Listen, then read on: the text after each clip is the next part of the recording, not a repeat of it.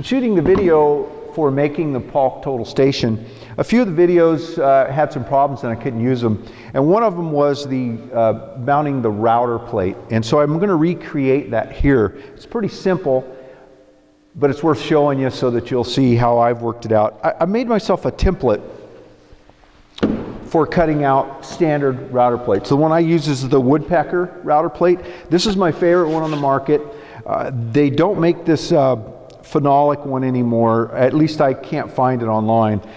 They make the exact same router plate though in aluminum. It's a bit more money. I believe it's close to $100, and this one was closer to about $50.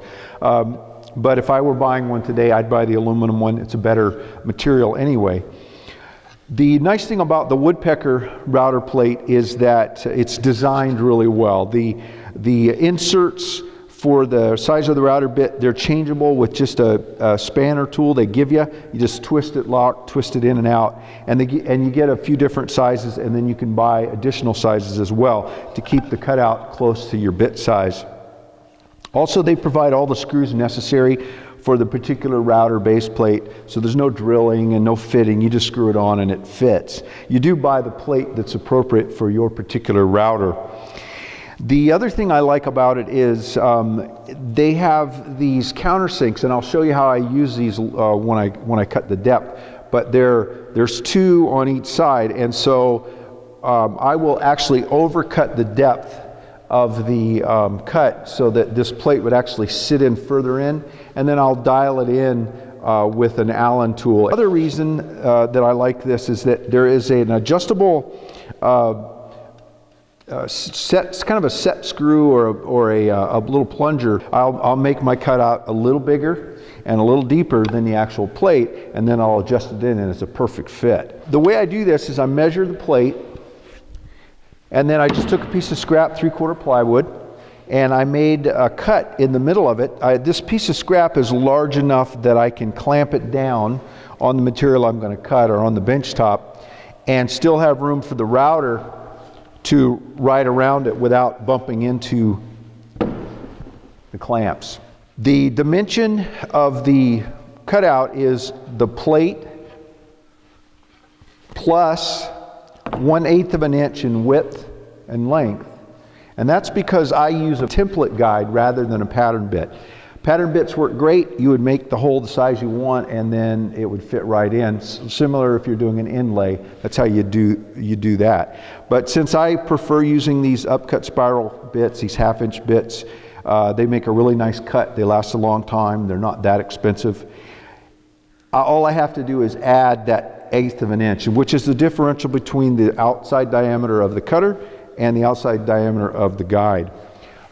So I add that 1/8 plus a little bit more, again, because when I finish the cutout, I want it just slightly larger than the plate so that I can dial it in for a nice firm fit. So the 1/8 I add on all the way around, or in length and in width, 1/16 all the way around, is to factor in the template guide. That doesn't make the actual opening larger. It makes it exactly the size that you've set it up for. So then I add to that a little bit.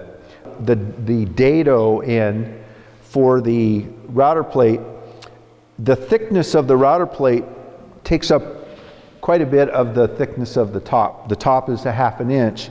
So we're leaving basically a little onion skin left. It's not enough to hold the router plate up for any length of time. So I back it up with another piece of 1/2 inch.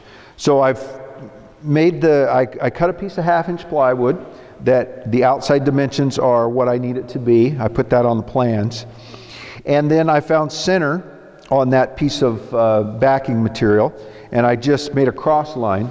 And then my router template has marks on it so that I just center them up, and I know that because trying to measure underneath would be imprecise. So I just line up the marks, and I know that I'm cutting right out of the center of this board, which is what I want to do.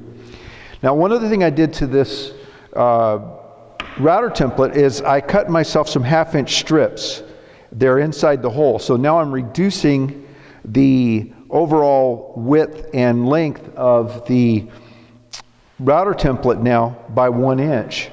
And that is because this is the backer material. I need the backer material smaller than the opening is going to be. So the first thing I'll do is I'll make the backer material, and then I will cut out the opening, that's the smaller part of the opening, with the router using this template with these strips in it.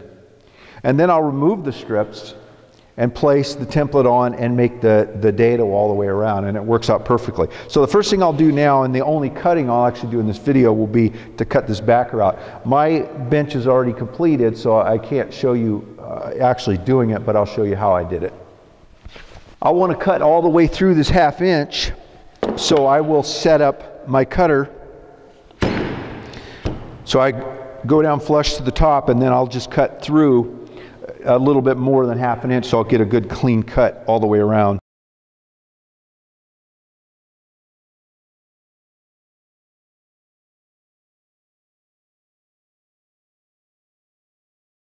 The backer board is made, this will fit underneath the top and be glued. So the next thing I do is, again, this wouldn't be cut out. I have a precise location for this opening that works with the holes in the bench top, and it also is in alignment with when I put my fence on, so that I can use it right behind the miter stand and still allow a nice rip path for the table saw. So the placement of these 3 major tools is very precise. So after I cut out the backer plate with the strips in place in the router template, I had my cross marks for the center of the plate, where the plate was going to go on the bench, going this direction and the cross direction, and then I was able to use the same cross marks and just lay it on there and line it up perfectly. And again, the first cut, where there's no cut out in the bench, the first cut is the inner hole, which is the same size as this hole here. So I'll be replicating this exact cutout in the bench all the way through. This won't be a dado. This will be plunging and cutting all the material away. And again, it'll be before I move the strips.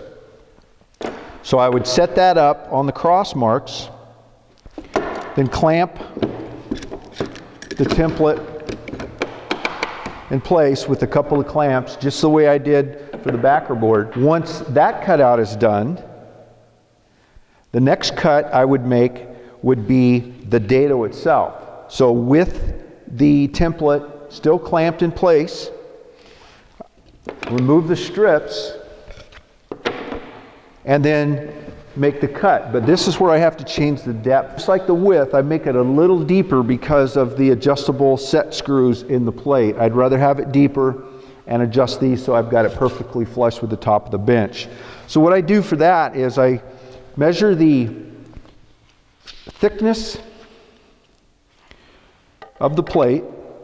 My habit has been to use playing cards for shims to set up the difference, but I can just dial it in with this router. It has a very precise depth gauge. And so since I know that 3 playing cards is what I've always done, these are 1/28 of an inch thick. So 3 of them is a 32nd of an inch, but I have to do it in millimeters. So when I measure them, I come up with 0.8 millimeters, so just under a millimeter more depth. So all I would do then is take the router, run the bit down until it hits the top of the bench. Again, it wouldn't be cut away in that case, so I'd run it down until it is firm on top of the bench top, and that'll automatically calibrate it to the thickness of the template. Doesn't matter how thick it is, you could use 1/2 inch. Zero out the depth stop, and if I'm slightly deeper, I just adjust the screws a little bit more. The main thing I want to do is be consistent from table to table, so that if I move this router to my other bench, I don't have to adjust the set screws. So for me, it's just having consistency from bench to bench. Whatever depth you start with, just write it down and use the same over and over again if you have multiple benches. Again, so you're not having to change and adjust your plates if you move it to a different location. I have this particular router and router plate setup I use on this bench and on my larger workbench, so I need the two benches to be calibrated. Again, these strips are removed, so now it's going to cut a larger opening than this one by 1 inch in width and 1 inch in height. And I'll go around and make that dado cut, then remove the template, and then I would have this dadoed edge and this other opening, and it would be pretty thin at that point, but it's still there. And then I would take this backer board, put it underneath, and all I have to do is flush it up to that edge and glue it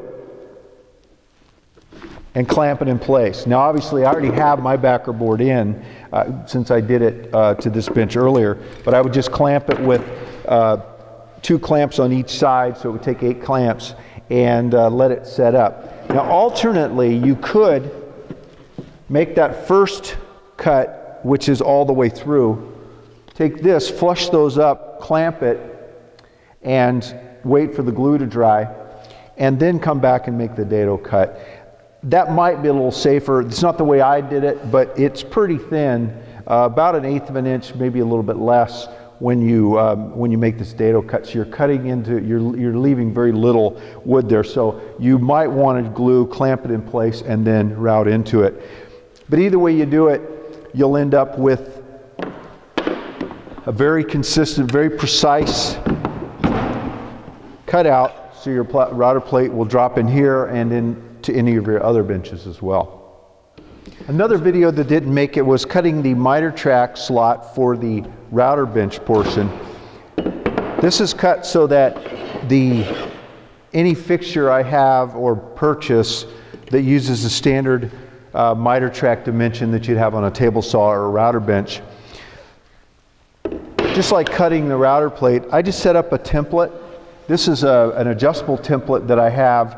It's been retasked since I did it, so it's not set up to the right length or width. But you can use 1/2-inch plywood or 3/4 plywood and just clamp it in place. But you set that up, and again, because I'm using a template guide, I had to add the 1/8 of an inch to get it exact. And in this case, I didn't want to make it any larger, so I made it exactly 1/8 of an inch wider. And the length didn't matter as much. It's kind of random where I stop it. I have this dimension on my plans, but it doesn't really matter, just as long as it's far enough along that you won't bump in when you're actually using any kind of miter gauge or any kind of fixture that you have set up to ride into that. But it was a pretty simple deal. I set up the router to cut all the way through the bench. You're going to take all that material away.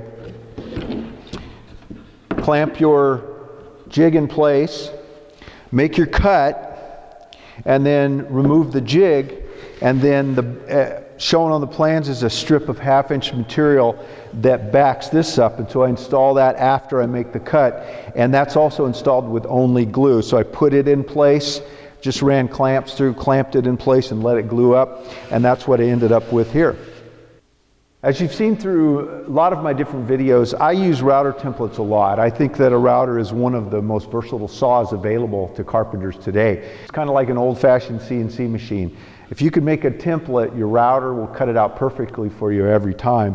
So whether I'm cutting out the router plate, the miter gauge, or whether I'm making these cutouts, they're all the same. I'm using a template, and then I'm just simply using a template guide and following that template, and I get the exact same results time and time again.